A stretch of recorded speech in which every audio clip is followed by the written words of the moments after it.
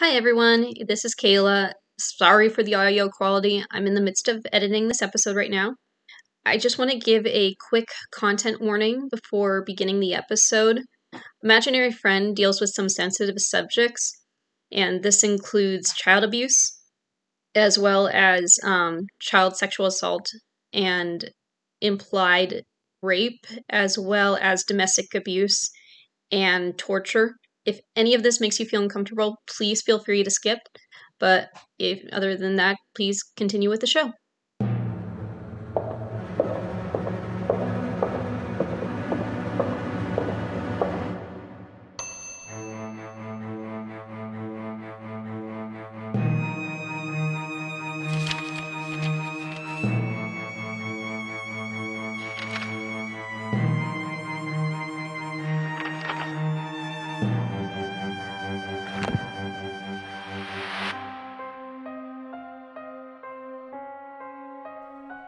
Welcome to Darkly Lit, where we uncover the true mystery behind the spooky woods and ask, who is the hissing lady?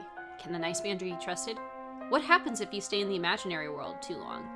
However, the one thing we know for sure is that you can't trust fucking deer. I'm your host, Kayla King. I'm joined by my other two great co-hosts, Sade. I told you guys from the previous episode, I don't trust deer. I didn't like them. I knew it. I don't like deer. I'm gonna get into it. I'm gonna get into deer. it. I've watched one too many TikToks about the not deer, so you know what? I'm ready for it. Yes. And my other co-host, David. No, deer are always meant to be trusted. Listen to Grandma. Oh gosh.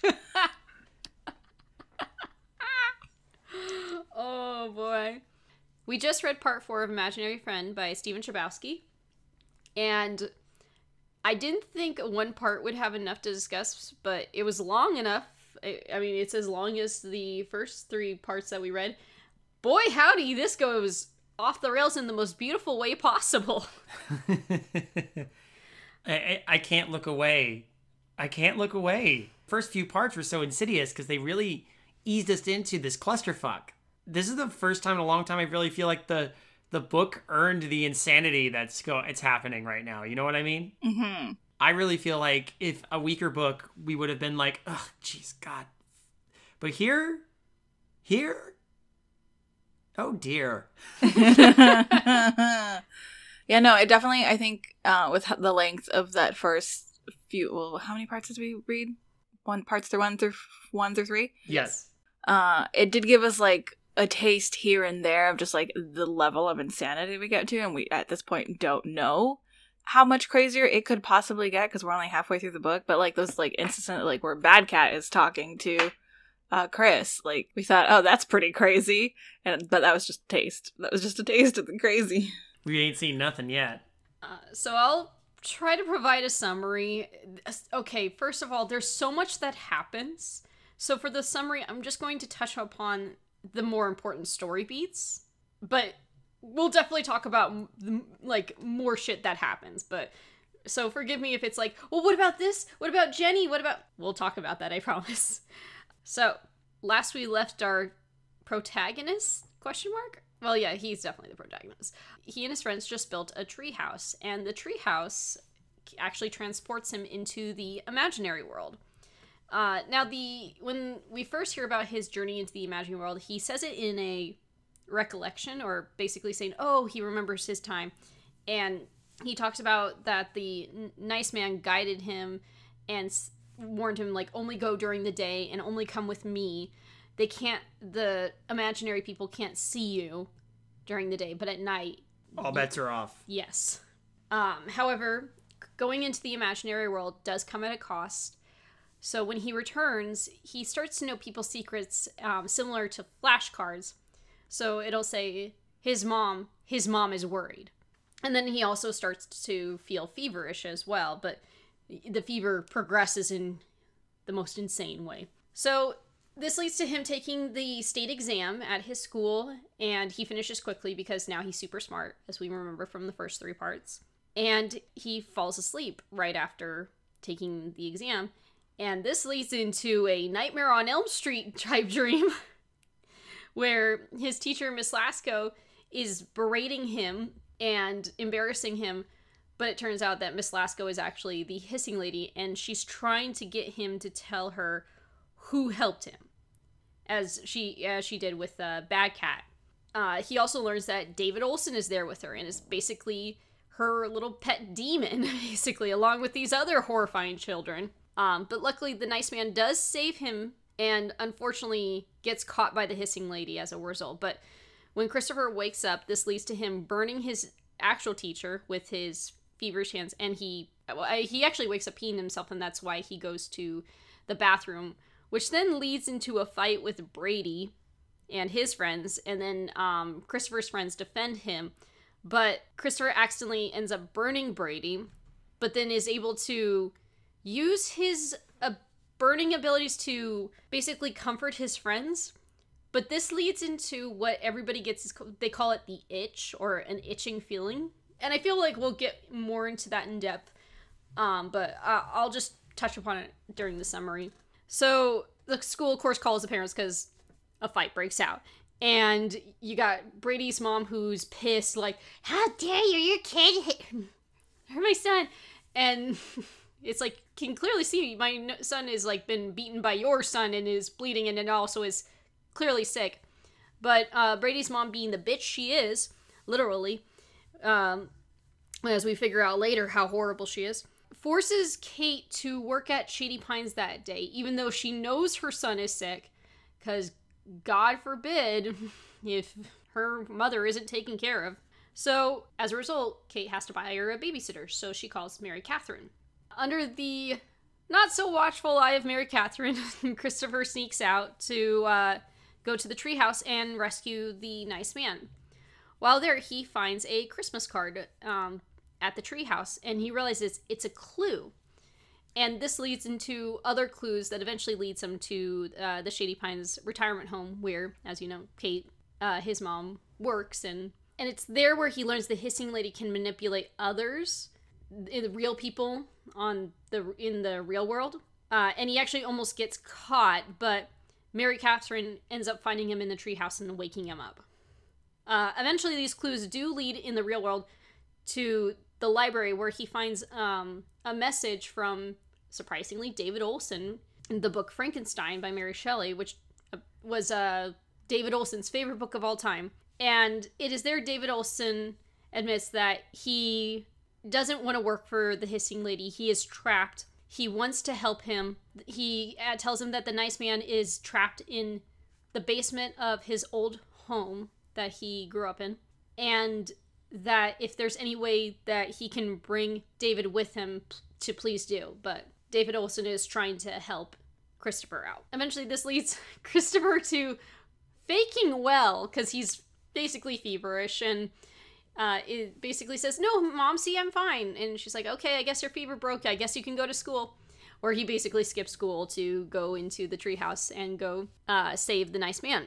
And at the exact same time that he's going to David Olson's house, Kate and Ambrose, David's older brother, visit David's old home, because that was also Ambrose's old home. There's a couple already living there, but they're kind and they say, oh yeah, come on in. Yeah, feel free to look at your old house. And Ambrose is actually able to find David's diary. And it's later on we discovered through this diary that David is suffering a lot of the same things that Christopher is going through right now.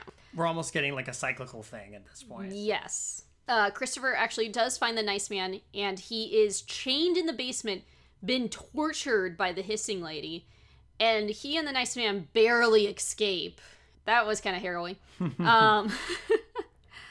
Christopher returns back into the real world, and unfortunately, this takes a toll on him, because his abilities become more intense, which isn't exactly a good thing, because now he's hearing everybody's thoughts and knowing everybody's secrets all at once, which is a lot for a 7/8-year-old boy to handle.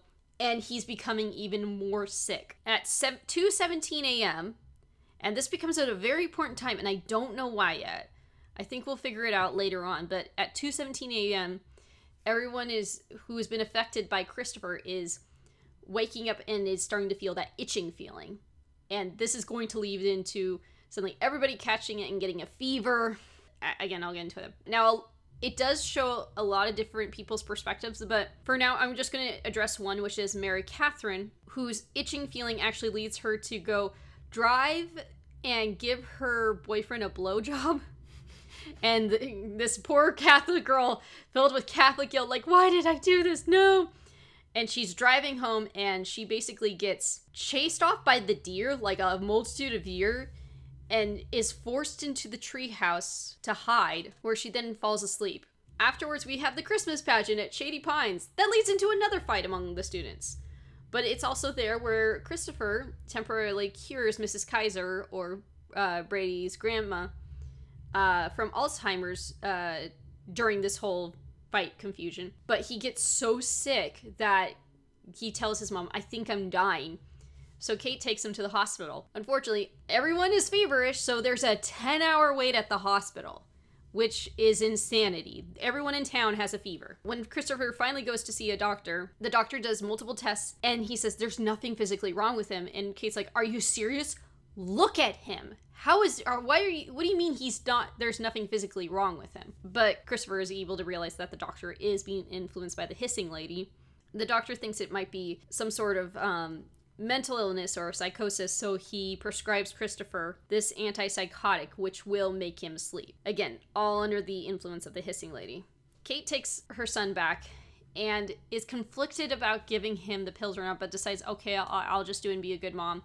Because her son is basically saying, no, the nice man told me that we need to save him. We need to fix this. He's telling her about the hissing lady. He's basically telling her the truth.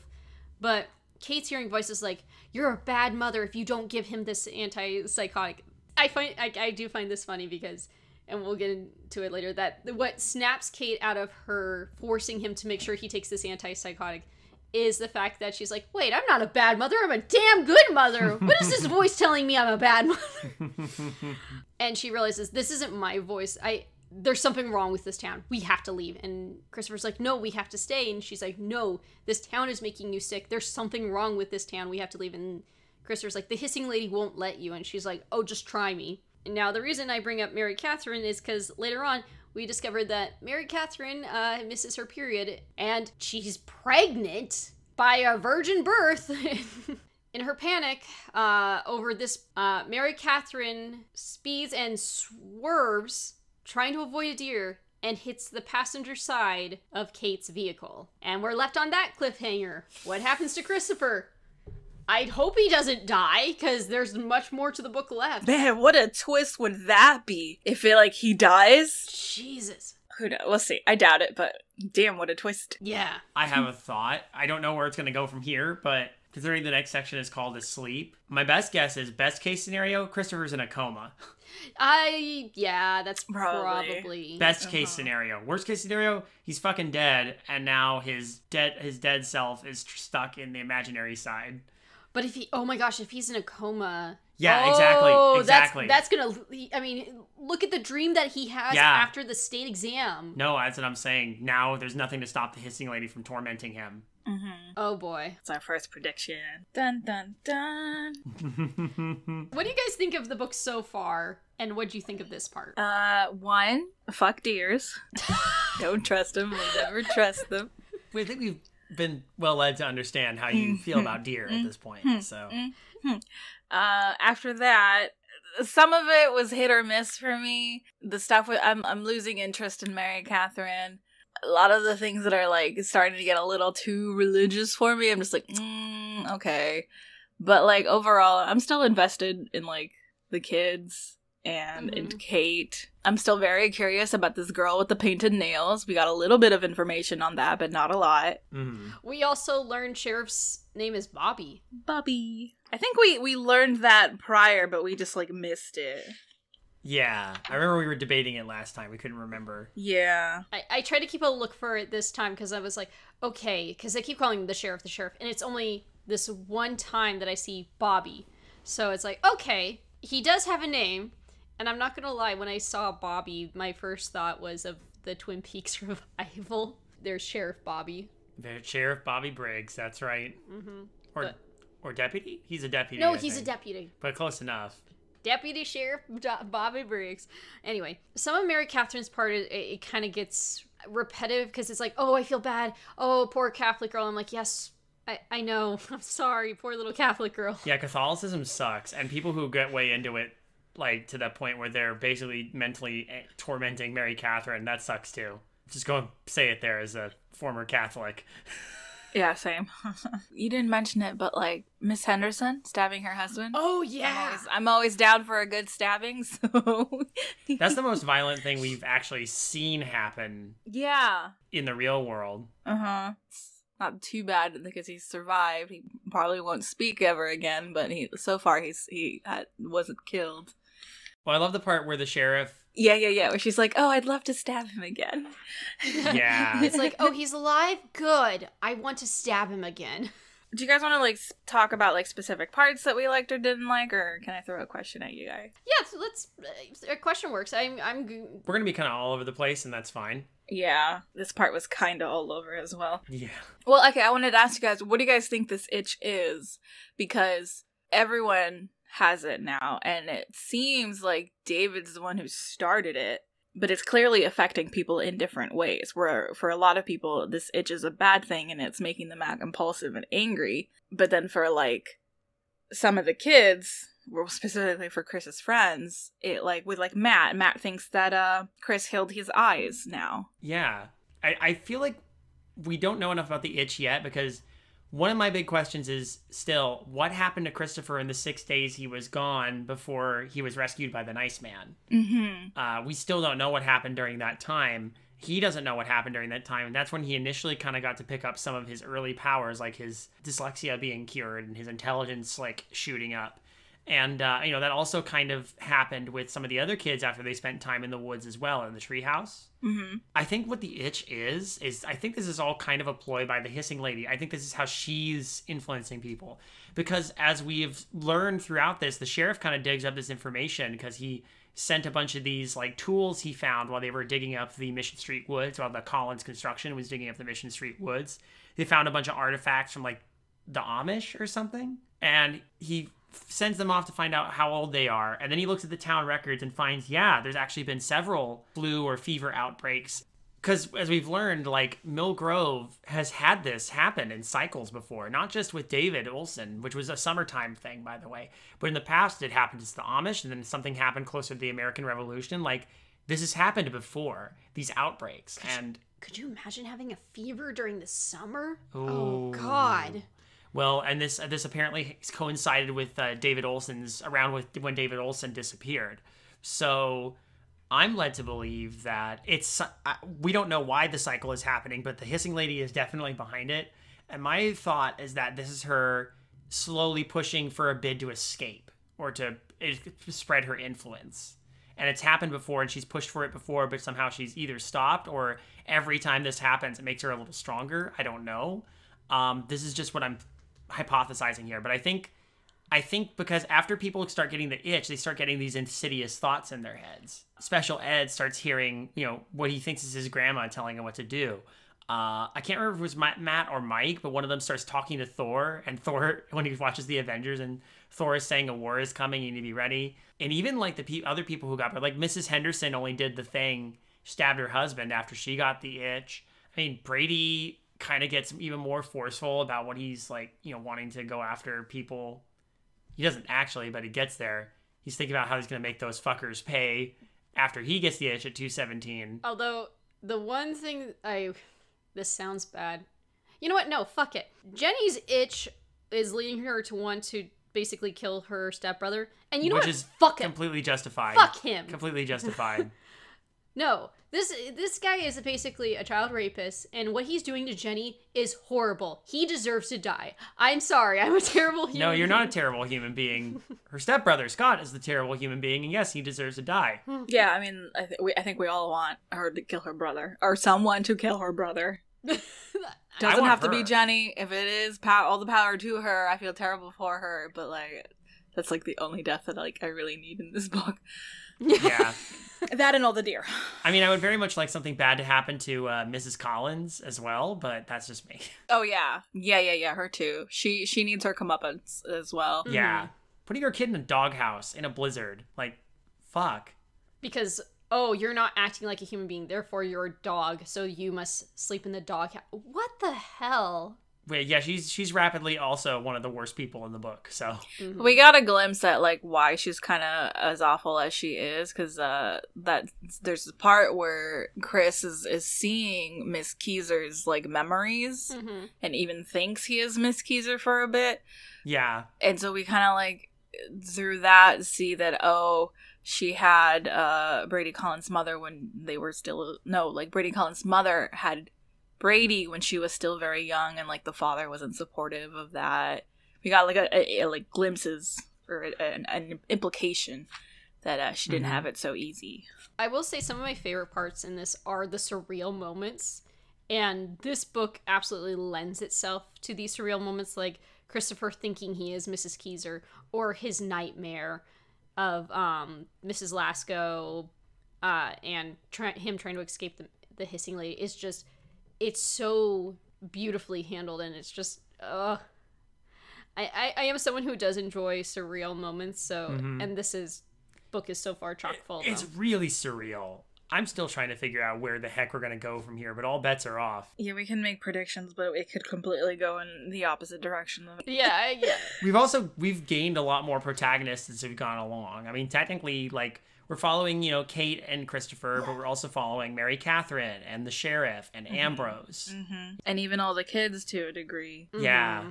What I like is how the book really set up the feeling of this town as being, like, really wholesome, and then the further we go, we realize just how many skeletons are in this town's closets. All throughout the day, because I asked our Discord, hey, if you have any questions, we're going to be recording tonight. This led Feng Shui to say, oh, I'm actually reading a book right now.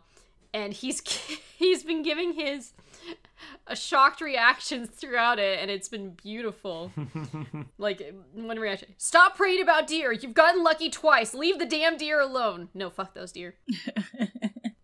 How he worded it was, this book is what would happen if Stephen King wrote A Nightmare on Elm Street set in Silent Hill starring John Travolta's character from Phenomenon, only he's like, what, 7 or 8 years old? We could discuss any number of things. Would it maybe be better if we just dive into the questions? Yeah. I think the questions are going to be a good motivator for this, because I think we've said a lot, and the main thing I wanted to talk about is I'm really trying to observe the patterns here, because that's really important, because if this is cyclical, then there is more meaning behind the fact that recurring motifs, like besides the deer, but like the big eye, blue moon, 2:17 a.m., like there's just all these little threads of weird cycles that are coming together. I was tempted to put blue moon at the beginning of this podcast episode, but I realized that it would probably lean on the whole copyright issue. What if we do our own cover? Make David play a little bit of it, and I'll sing it. I could. I'll tell you what. If you want, you could just pop this at the beginning. Hang on. Bomb, bomb, bomb, bomb, bomb, bomb, bomb, bomb, bomb, dang, dang, dang, dang, dong, dang, blue moon. Or just leave it where it is. There you go. I actually looked it up because I wanted to see how old the song was, to see if there's any chance of it being in public domain. Unfortunately, we have to wait another 10 years. Oh, bummer. Yeah, it came out in 1936 or 38, something like that. It was written by Rogers of Rogers and Hammerstein. Oh, really? Yeah. That kind of surprised me. It was like, oh, coolest thing to know. Nice. So. Yeah, no, I know Sinatra did a famous cover of it. Mm-hmm. But honestly, the one I like quoting is the one that always pops into my head is the Marcel's cover of Blue Moon. I like the Elvis cover. Oh, that's right. There is an Elvis cover. I forgot there was an Elvis cover. There's multiple covers, so. It's Blue Moon. Yeah. So, yeah, let's get into our questions. We have questions and comments. I'll start with Bringers. Bringer says, thinking back to the beginning, I realized that when Chris went missing and was found, this is all part of the Hissing Lady's plan. For what reason, I'm unsure. Reading that she controls the deer was a big surprise. Not really. Your mileage may vary. I'm also thinking that since the events that happened when David went missing has me to believe that the Hissing Lady whispered or helped along other people to kill David. Oh, yeah, that's right. David was found buried alive, so It's possible. Yeah, it could easily been done by other people under the influence of the hissing lady. I mean, I remember that point when he's on the street, but there's that man under the streetlight who like moans and comes at him. Remember? Oh, yeah.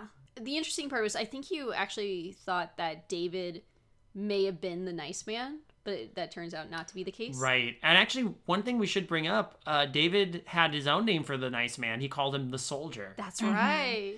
And the reason the nice man looks like he does, where he looks like old but somehow not old, is that this is not the first time he's been tortured and hurt by the hissing lady. Like, his face is literally just scars. That's the impression I'm getting from what they're talking about. You know what I mean? Wasn't the nice man was already covered in scars when David first met him. It's just something that I made note of because so we know that Chris made the tree house because the nice man told him to, and that was the portal into the imaginary world. But then when Ambrose is reading David's diary, we learned that David had made his own tree house by himself before he'd ever met the nice man or the soldier. Oh. And somehow David found the portal, found that his treehouse was a portal to this imaginary world on his own, and like was in danger of being caught when the nice man appeared and saved him. And he describes him as this like the soldier, and he's like covered in scars. And so like, okay, this night. So the nice man was already there, covered in scars before all this, before meeting David. That's right. If that's the case, then maybe the nice man got the idea of the treehouse from David. That's what I was thinking. Yeah, I'm with you. And not only that, but the nice man also made a cryptic comment about how David said that the nice man or the soldier was there to protect people because his father asked him to, or something like that. Or he had promised his father to do it. Yeah, the nice man had promised his father. I'm wondering if maybe the nice man was originally from the normal world. Ooh.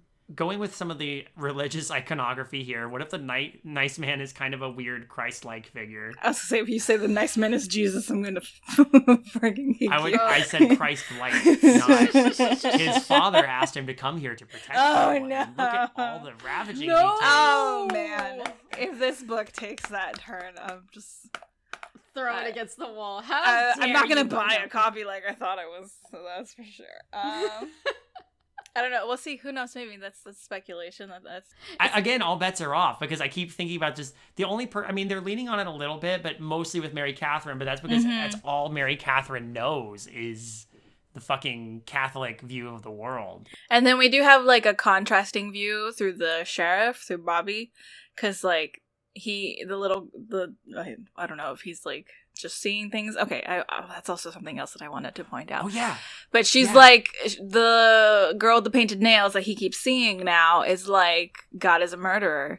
Oh. yeah. So that's interesting. Remember how he's like right on the cusp of figuring something out when he gets kind of lured into the treehouse by what he thinks is the girl with the painted nails, and that's the last time we see him. No, he comes out from that.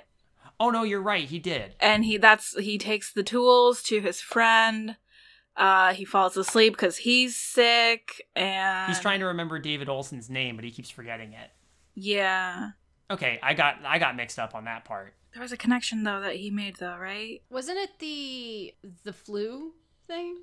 Probably yeah, was that. Yeah, that he like that the flu had happened around the time of his disappearance. I think that was it. Yeah. That was the last time we saw the sheriff. He Yes. made that connection. All right, well, one thing that I wanted to point out was like a lot of the people who have this itch and are now like hearing a voice. Well, like I think the only exception would be, who was it, Mike, who's talking to Thor? Mike or Matt that's talking to Thor.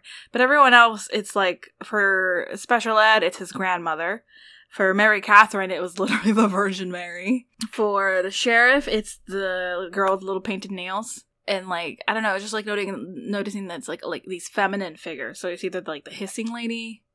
Obviously, she's taking different forms, and even in Kate's case, the actual voice of the person to like manipulate them. Yeah. Oh man. So like, I'm worried, especially for like Ed, because he's been talking to his grandma, his dead grandma. And he has the gun underneath his pillow. Okay, that scene where they're like being Chris's little bodyguards, I had that same reaction of Kate. It was like, oh, this is cute, but also kind of unnerving. But for me, it's like, Ed's probably got the gun in his backpack, and I really don't want him to like shoot anyone. Unless it's Jenny's big brother. I hope this is all a conspiracy, that at the end, all this horrible stuff is like the hissing lady reaches full zenith and like, I literally did all of this to kill Scott. And then the entire town tortures and kills Scott. Oh, also, Jerry's looking for them now. That's right. That's right. And you called that. Told you. That's got to be something coming up soon, is Jerry showing up at some point. Yeah, Jerry's going to show up. Jerry's gonna show up, and Kate's not gonna be able to get away because Chris is in a coma at the hospital, so she can't leave. Oh. If we're putting our other predictions together. This isn't a bad prediction, though. Oh, anyway, Branger's question, he says, if the hissing lady won the first time, what did she win? I think the first time she got the key, maybe. Oh, the key around her neck, yeah. Yeah. Do we know what that key goes to? Did I miss this? No, we don't know anything about the key yet. It was just mentioned she's got a key. She's got a key. Again, there's a lot of threads we don't know about yet. A few have been answered, but there's still a lot. The key around her neck. We don't know why she can't go on the street. We know it burns her feet, but we still don't know why. We don't know why the cycles keep happening. We don't know what happened to Christopher during those 6 days. Or what if the connection to the coal mine is? That coal mine that's right by the... Oh, that's right. That didn't get brought up again. Or Yeah. that hasn't been brought up again Yeah, yet. but there is that coal mine that's right there. Another question that Bringer has is, what do you guys think of the power that causes the rashes? I at first thought it was the nice man's power as a cure-all, but I'm starting to think the power is a conduit for any being, both good or bad, from the imaginary side to get into the head of said person. Yeah, I think ultimately it's the hissing lady manipulating the situation. Because he's inadvertently giving people a link to the imaginary side. That hissing lady is either exploiting that or was planning it all along. As we established in that last chapter in particular, she's playing a long game. Yes. The hissing lady. And I mean, she set up everything just so Christopher and Kate would be in the path of Mary Catherine's car. And then he asks, could the reason Christmas Day is the end-all, be-all because the power of imagination or belief is strongest on that day? I had actually thought at first that possibly Mary Catherine would bring the hissing lady into the real world on Christmas Day as a Jesus reference. Oh, yeah. So we got a lot of questions about Mary Catherine's pregnancy. Should I start? I mean, it's probably the most, like, what the fuck Yeah. of all the stuff that's happened, so... Because Dan actually asked, is Mary Catherine actually going to birth something? The Immaculate Conception theme, along with the Christmas timelines, makes me think she is. I really hope she's get some metaphorical birth instead of something physical. Poor Cal. And then he also asks, will Mary Catherine get her sweater dry cleaned? And then username actually asked, do you think Mary Catherine is actually pregnant or delusional? Either because of the hissing lady, a stress-induced psychotic break, or some combination of the two. You want to know what I think? You want the lowest common denominator is? It's the Antichrist. The hissing lady's the God. Antichrist. No, yeah, or the hissing lady is the mother of the Antichrist. Holy crap. Yeah, the whole Immaculate Conception thing is really throwing me because it does seem like she actually is pregnant, which is nuts. But we know that she slept in the treehouse and something was spooning her in there. What a weird way to...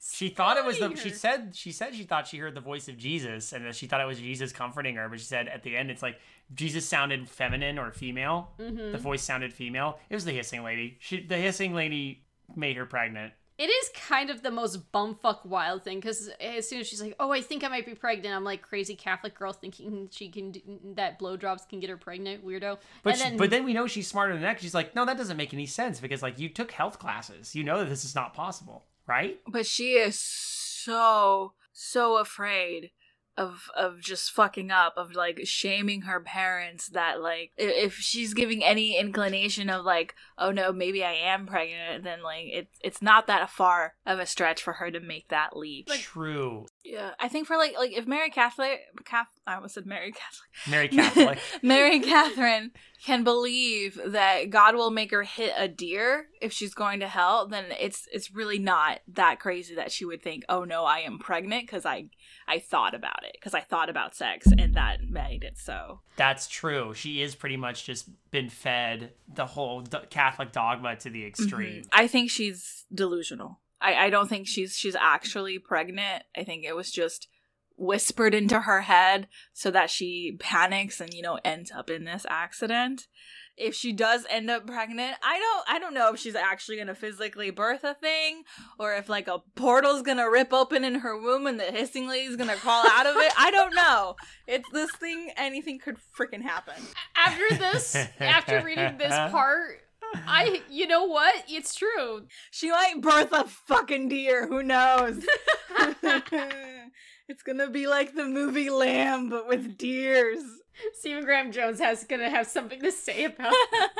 So username actually does ask, which one of the revealed secret lives of the characters made you go, oh shit, the most? Jenny. Yeah. At what point does she like mention not liking her stepbrother? Because at that point it was like, oh shit, I'm sorry, kid. I don't know. My mind immediately picks up on like the really darkest shit, so that didn't surprise me, but it was very like, oh fuck, that sucks moment. It was. I think the moment you're thinking of is right when Christopher just did the flashcard thing with her and said like she wants to avoid her stepbrother's room or something like probably that. Yeah. The moment that came up, I'm like, oh no. Mm-hmm. I'm with you there. It was more just reading that part. Like it told me everything I needed to know. It just got more horrifying when it actually went into a little more detail. I'm like, it just made me hate this person even more. And the sad part, isn't Scott a teenager too? Yeah. Like, or like 17, 18, 16? He has a car. I think he's supposed to be like somewhere between 16 to 18. I don't think I want to say he's 18, but I don't think so. I mean, it excuses nothing, but even so, it's even worse. Old enough that he knows he's doing wrong. Yes. Yeah. Exactly. And like the things that Jenny mentions in passing that she knows about him is awful. And then the fact that she says floods and he addresses that to her about her pajama bottoms or something. And then like just the parts of him like talking about, oh, that's too big for you, or just like, it's so gross. Yeah. It's very gross. I did like in terms of for like Brady, that surprised me a little more. Like it was obvious. We had hints of it earlier that his mom was abusive when I think the sheriff was mentioning like how Brady spilled something when he was invited to dinner. And he just knew that as soon as he left, that kid was gonna like get an earful. And like, you think, oh, okay, well, maybe they hit him, or like, I didn't expect it to be like, yeah, you're gonna go fucking sleep in the doghouse in like freezing weather. Like, damn. I don't know if you guys have seen Erased, but it made me think of Erased. I have not seen Erased. Mm-hmm. It's an anime, and it does delve into child abuse, and there's this one girl who dies because her mother, she pretty much throws her into the shed outside, and she like freezes to death out there. Jesus Christ. So, what a lovely set of chapters. What a lovely arc we're going through right now.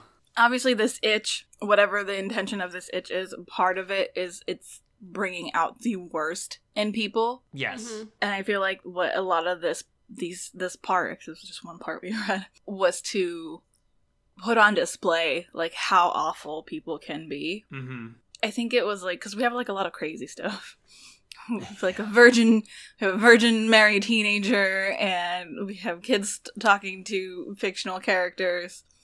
I think some people in reality think they can talk to fictional characters, but we're not going to get into that.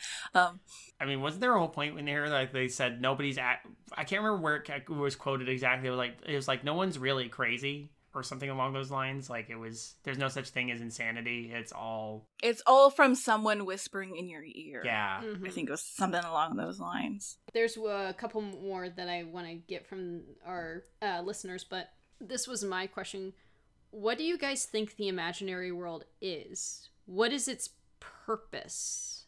And what does that make the hissing lady and the nice man? Are they from the real world? Were they born in the imaginary world? I don't know if we know enough to answer that question yet. Mm-hmm. It seems like it's just like a parallel world to ours, whatever it is. I thought initially that maybe the nice man was David Olsen. Yeah, I think we all did. So I thought maybe like this was kind of like some kind of limbo universe before, like, I don't know, spirits are trapped. I thought initially it might be something like that, but I don't think that anymore. It feels like it's its own parallel universe. Yeah, that's the confusing part to me, because I'm trying to figure out what is this imaginary world's purpose? Why is it here? Yeah, is this something created by the hissing lady, or... Because we've been told that the hissing lady controls this world, right? Or is in charge, or... Yes. So, why her? Here's actually a comment and a question from Dan, and I think this is the last of them. Dan says, Okay, so thoughts on this section. The book did a good job of hooking me, and I appreciate that because the next part is wild. The action and harder horror parts aren't hitting for me like the subtle stuff in the first few sections, but I am along for the ride by now, and I'm reserving judgment based because I trust the author to give a payoff based on the first part. So, his question is, what arc do you enjoy the most? Between the Chris/kids, Mary Catherine, and Ambrose, I guess. I started out really into the kids, but now I feel like their stories are a little grand and silly. I'm liking the smaller scale of what's going on with Mary Catherine, whose arc felt a little flat to me initially. Mm-hmm. I'm still on the same page, but I think Mary Catherine grew on me a little bit. I mean, I know we might be disagree on that, Sade, but like, I think what she's going through is pretty horrific and pretty almost like it more than anyone else, like self-loathing driven, just because of everything she's been taught. I think it makes for effective horror as part of the whole thing, because the horror of like everything that you're taught in this like really constricting religion, like the fact I hate it breaks my heart when she's ranting about everything with herself. It's like, why do women always have to be so dirty and unclean in general? She wishes she could just be pure again, but it just breaks my heart because that's like, you know, the only reason that exists is that idea exists is because of the dogma. I don't hate the stuff with Mary Catherine. It is a level, it's a different kind of horror because this is very much based in reality. There are people who have gone through this experience where they've been raised a certain way, led to believe a certain way, and when they are confronted like with real realities of what actual life is, they're like, oh no. Like the whole like, oh, why are women so gross and dirty? She thinks that because that's what she was taught. And I was like, no, exactly. Like girl, if you enjoy sucking dick, then get out there and suck some dick. Like, I feel so bad for her. And maybe that's kind of like why I'm not enjoying it as much, because it's just like maybe too real. And I feel bad for people who have experienced this or are experiencing this. It does make for effective horror, though. Yeah, right? Yeah. It's effective because it's real. It's the real type of horror. And that's what I was trying to say earlier. Like, there's a lot of crazy shit that happened in this part, but like all like the really horrific parts that stuck with you are like the shit where like, well, this here could happen to someone. Someone could be abused by their mother or their stepbrother, or could be led to, you know, think they're going to hell, or be, you know, sought after by their abusive ex. You know, that shit, that's the real horror. Overall, I don't know. I think I kind of enjoyed parts 1 through 3 a little bit more. I think this got a little too crazy. I like surreal, but it's hard for me. I have to be in the right mood for when things get really surreal. But I'm in. I'm like, I gotta know what happens, so. And I think we already decided we're just gonna finish the book from here. I think, I agree. I think I enjoy parts 1 through 3 more because it is more subtle. I think the surreal parts are good because they're justified and we are led into them very well. Like, it is built up very nicely. If this just happened, if the whole book was just basically like part 4, I'd be like, okay, I'm done. Yeah. But because it is built up so nicely, I did enjoy part 4. But I do kind of miss the subtleties of part 1, 2, and 3. The author's got to stick the landing. That's the important part. Yes. Yeah, I think so. I'm curious to see what happens from here on out. So if we don't have any more questions, what I want to ask you guys is like, what like story, like what arcs that we have here, like everything with Mary Catherine or things with Ambrose or like with Jenny and Brady or just the kids, like what do you want to see happen? Like, I want to see Mary Catherine be like, fuck you, mom and dad, I'm gonna go and be like the nastiest bitch that I want to be. Maybe not like that exactly, but just like I want her to see her liberated. Like, I think that and like a couple other things are like how I need in the end of this book. I want more people to have a Kate Reese moment. Yeah. Where they're able to deny the voice in their head. That's why that moment is so awesome. Kate's a really great character. Yeah, let's give some appreciation. We haven't really talked Kate. about, Kate is awesome. Kate is best mom. Because she's very smart. The pushback against Chris is basically her motherly instincts kicking in. She has no problem saying, what the fuck is wrong with you? She, like, even with the doctor, there, he's like, oh, there's nothing physically wrong with him. Are you fucking... He has a fever. He's burning. He looks like a ghost. Are you fucking kidding me with this shit? And I'm Yeah. like, yeah, I'm with her. Why is this doctor? Yeah. And I'm glad she picks up on that instead of is like, oh, okay. But like she knows that other people are in the wrong, but she knows that like she can't fully bend the rules because she's still the low man on the totem pole. That's true. I really like the moment, though, the way that Christopher is able to convince her is that she just the nice man just tells him to tell her about all this stuff he wouldn't know. That's very personal in her past. But I love the We fact learn a lot about Kate in that moment. But I love the fact it's not what Chris has told him, because even the hissing lady's like, oh, his father told him that. His father told him that. It's her realizing, wait a second, no, this isn't my inner voice. Yeah. It's like a reasonable impression of it, but there's something wrong with it because... Like, she figures it out on her own. And I love that. That was a crowning moment of awesome for Kate. And I hope she gets more of that because I pity anyone who gets between her and Christopher. Mm-hmm. I would like to see her beat the shit out of fucking Jerry. Yeah. Jerry, yeah, if that Jerry would shows be great. What I would love to see is like if Jerry shows up and it's not like, oh no, sheriff, save me, but like she saves herself and the sheriff from Jerry. Yes. That would be fucking badass. I do want her to have a happy ending with Yes. the sheriff, Yeah. but the sheriff is a genuinely like good guy, and I want things to go well for him too. So Yeah. I want Ambrose to see justice done, yeah. to know the truth about what happened. This is what I want. I don't know if it'll actually happen. This is a horror book, but I want that for Ambrose too. Honestly, I don't know why, but Ambrose is... I feel so sympathetic to Ambrose when I read his parts. Mm-hmm. Because he's an old man, and I've heard this from people who are like much older, like in late 80s or 90s, and they have said like, well, all my friends have passed away, all these people have passed away, I'm just trying to live the best life I can, but there's no, oh, you gotta move on, whatever happens and him saying with his wife, it's like, why do I have to move on? I miss her.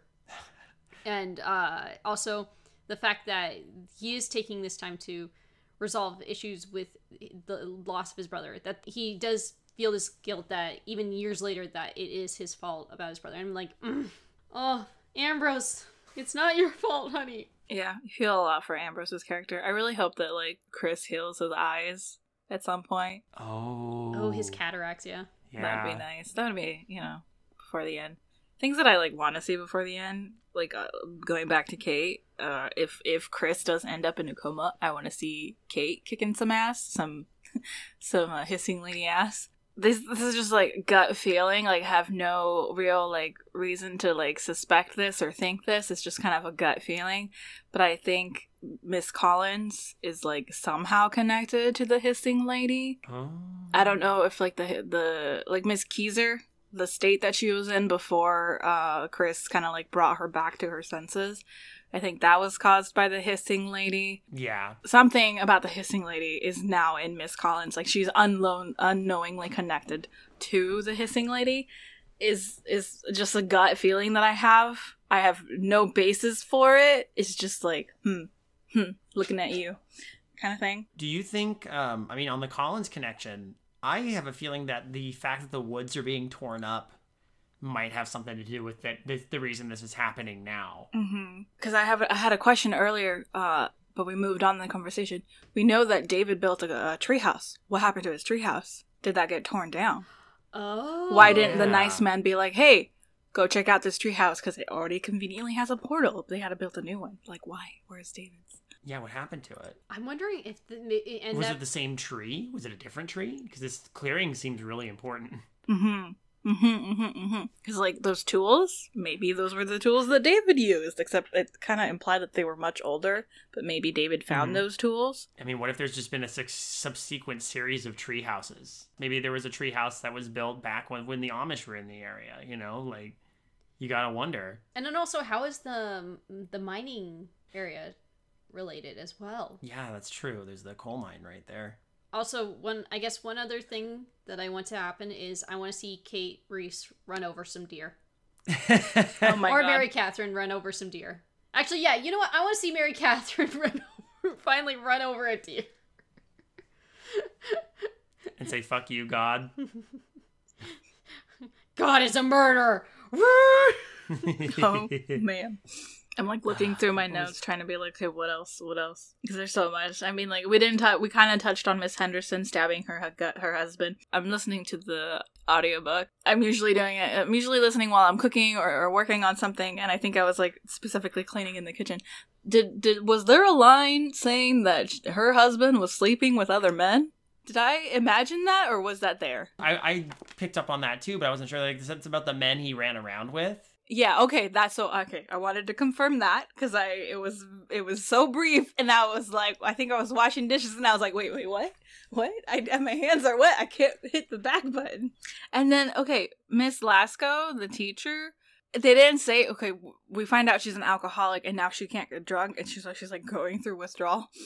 But like, I think the sheriff, it was when we were from the sheriff's point of view, was talking about how like he had to deal with like two guys that like started a bar fight against each other because this woman who like outdrank them said that they should fight to the death for the right to sleep with her. I was like, Miss Lasco, oh my god.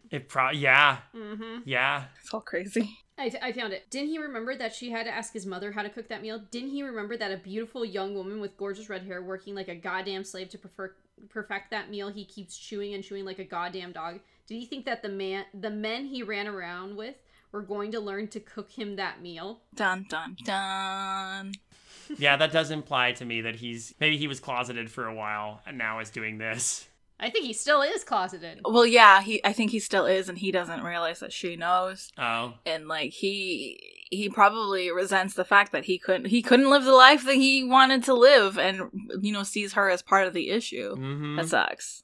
It sucks for both of them. Yeah, it does. Don't closet your kids, people. If your kid comes out, make them feel comfortable about coming out. Yes. Don't let old women stab their husbands. Don't make old women stab their gay husbands because they could be gay. Let your kids be themselves. God damn it. Yeah. I mean, okay. I don't think I have anything else that I need to like touch on. Yeah, I think I'm good too. I was gonna say like I was gonna ask, do you think this is effective horror? And I'd say I think we all agree this is effective horror. Might not be my cup of tea horror, but I'm enjoying this. It's insanity. It's like absolute chaos, and that's kind of compelling to me right now. We spoke before this, and I asked some of our listeners in our Discord server, would they be interested in continuing reading this for next month? And I think we all agreed, like, we're already along for this roller coaster ride. Let's see it all the way through. So, and I did the calculations. It's about like 320 pages left, I want to say. We can do that. Which, that's the size of a normal novel. I think it would be just best to finish it instead of just taking a break, because otherwise, there's so much that happened, and I don't want to forget it all. Yeah. Yeah. For next month, for March, we're going to finish Imaginary Friend by Stephen Chbosky. Oh boy. Buckle up, kids. The cool part, though, in our novel, too, there is actually reading questions, like book club questions at the end. Ooh, that's going to be fun. So I might look through those and use those to have us lead in discussion. Yeah, what if we gave those prompts to our listeners, too? Like, oh, that would be great, too, yeah. Oh, yeah.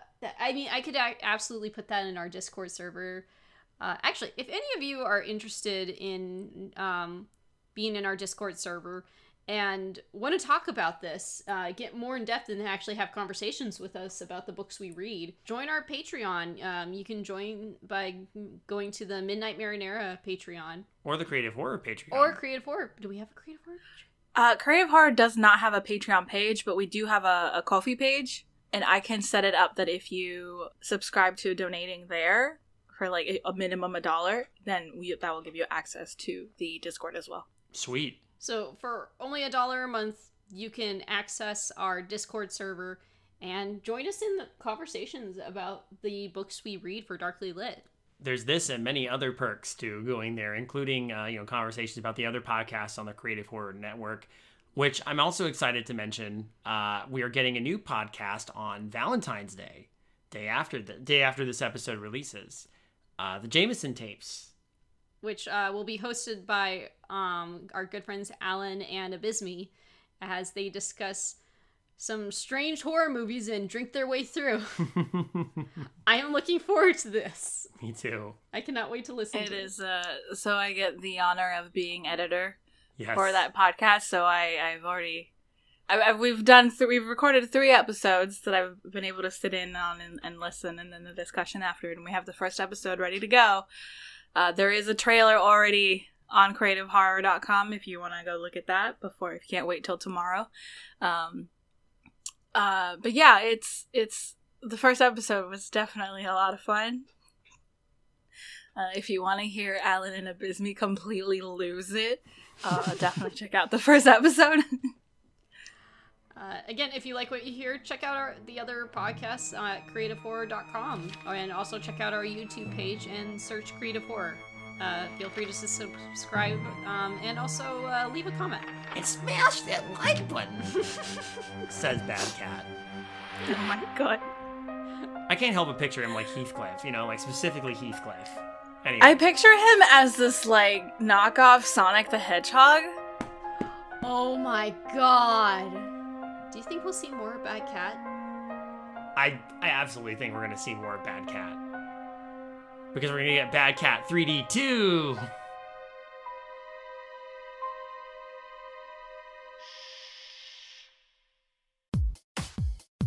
Good evening, intrepid listeners. This is the Pasta Shade, the host of Midnight Marinara, and this podcast is part of CreativeHorror.com, a network of podcasts and creators working together to build a constructive community of horror fans. For more content like this, visit us at CreativeHorror.com.